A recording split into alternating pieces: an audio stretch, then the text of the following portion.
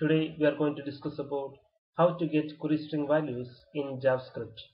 Yes, we are familiar with getting query string values using ASP.NET, but here we consider how to get the query string values using JavaScript.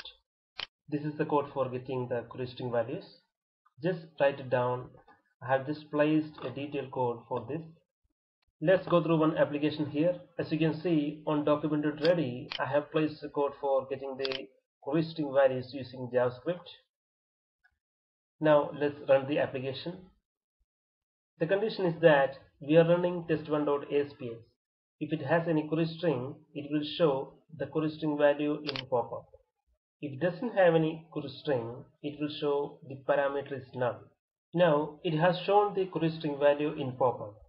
Now let's consider what it shows when it doesn't have any query string.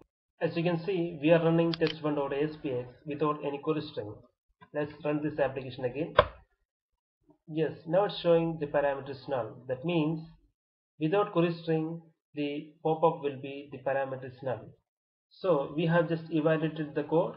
This code is enough to get the query string values using JavaScript. Thank you guys for watching this video. Please visit technomark.in for more information.